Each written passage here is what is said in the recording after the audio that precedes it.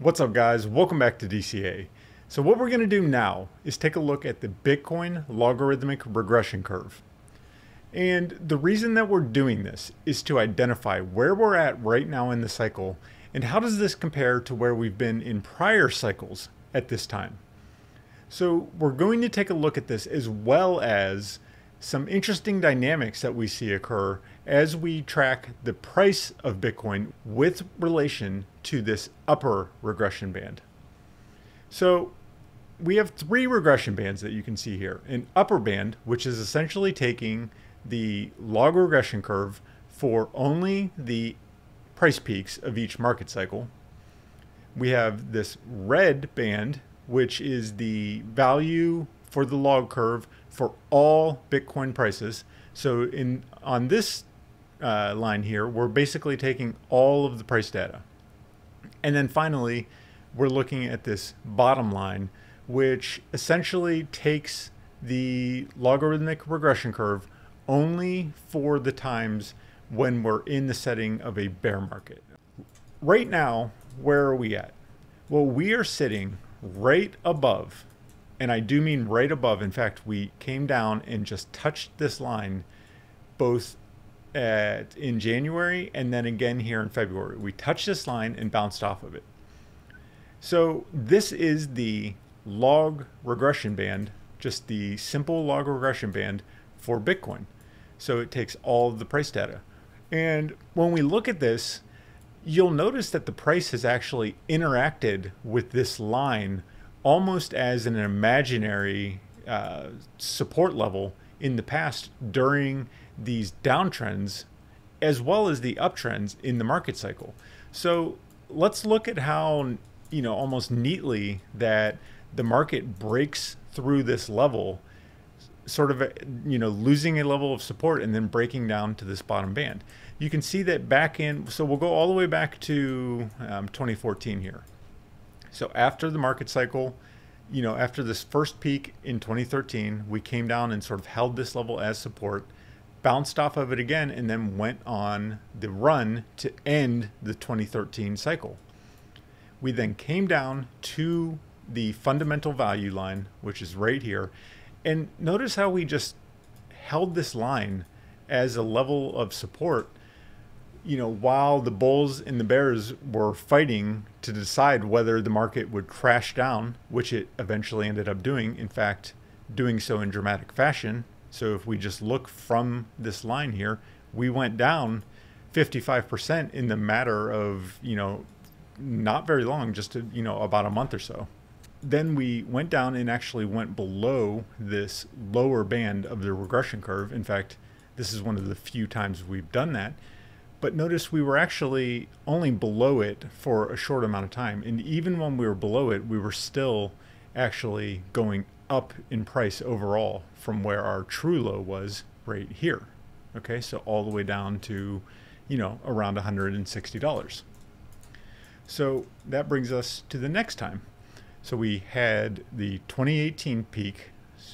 We actually, for Bitcoin, peaked in late 2017 in December. And we had trended down for about a year, coming all the way down to this line. And then notice we started to again interact with this regression curve for Bitcoin, taking into account all price data. So we started interacting with it on October the 18th. We came down and bounced off of it again later in October into November, and then we had our price crash. So then we'll come to 2019, where you'll see we bounced off of it as resistance in May, broke through, bounced off of it a couple times as support, essentially from July all the way through here in September, and then we lost it as a support level, and then that's when we came back down here in late 2019. All right, we came back down to the lower logarithmic regression band. Obviously, COVID-19 occurred, a black swan event, so those are always going to be unpredictable. We came down and, with this single wick, we were down almost 40% in a single day. So this was obviously quite the event. But then notice what happened. From here, we quickly recovered and got back to our lower log regression band. Now that brings us to where we're at now. And, what we're seeing is we are currently bouncing off of this line. So in the past two market cycles, it has been an ominous sign. So in 2019, 2018, and back here in 2014, once we've made a new all-time high and come down to interact with this line, we've broken through to the downside, in fact. All right. So in that regard, that would suggest that there's a possibility that we go to the downside. Now, like I said, just because that's happened in the prior cycles does not mean by any means it has to happen this time. And in fact, if you go back to the double peak cycle that we had in 2013, after making an all-time high and coming down to this line, we actually used this line to bounce off as support and go to a new all-time high. In fact, from this line, going up about 1,400% in about a half a year. So there is precedent, at least, for holding this line as support in the setting of a downtrend and bouncing off, going to new highs. So I think that's I think at minimum this is an interesting point for us to watch. I think we all know there's a lot of macro level uncertainty in the markets right now, and I think there's a general feeling that this could kind of go either way at the moment.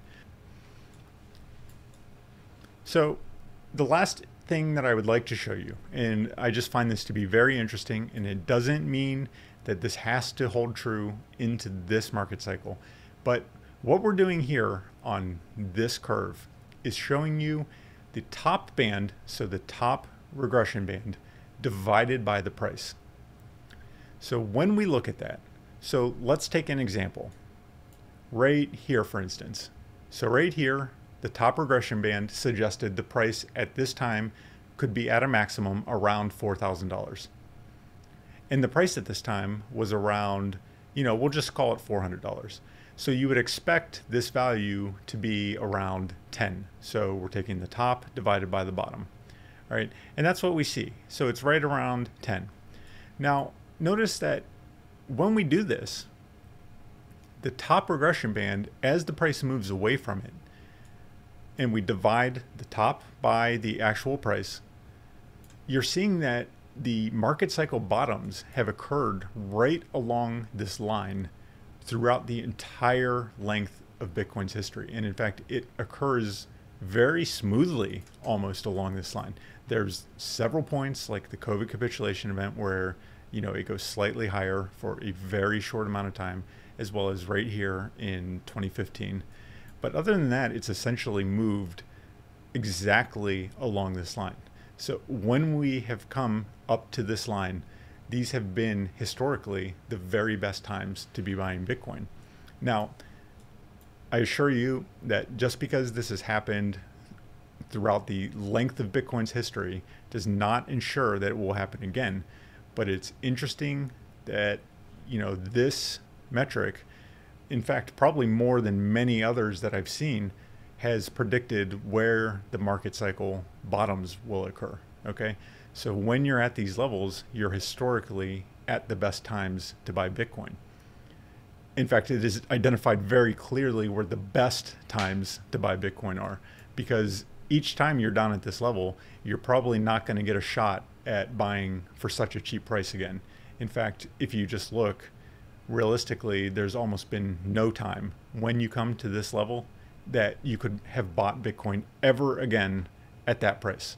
So, if you look here, you never got a chance to buy at that price ever again. If you look here, you never got a chance to buy at that price ever again. And same thing here. You have not got another chance to buy at that price ever again.